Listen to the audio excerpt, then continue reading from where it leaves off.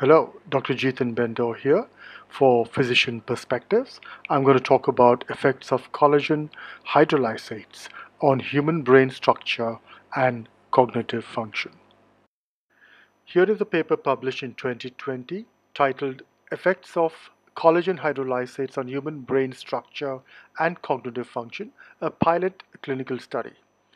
We know that dementia is a very important health concern. The global incidence is high, but is expected to increase to 74.7 million by 2030 and 131.5 million by 2050.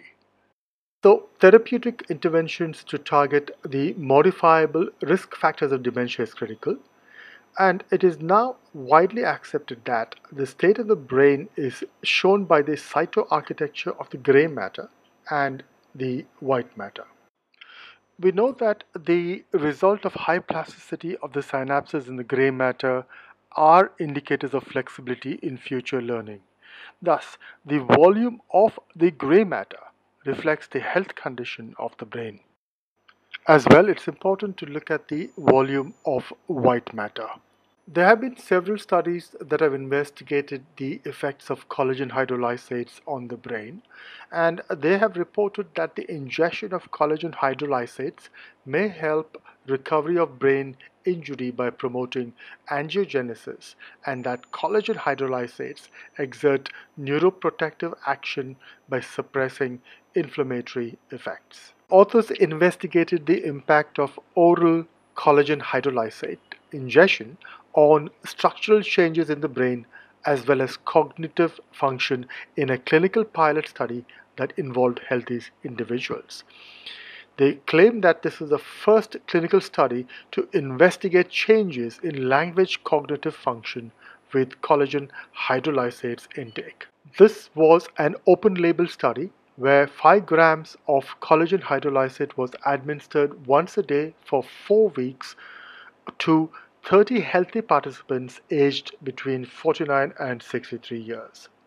The primary outcome measures were the brain healthcare quotients based on gray matter volume and fractional anisotropy.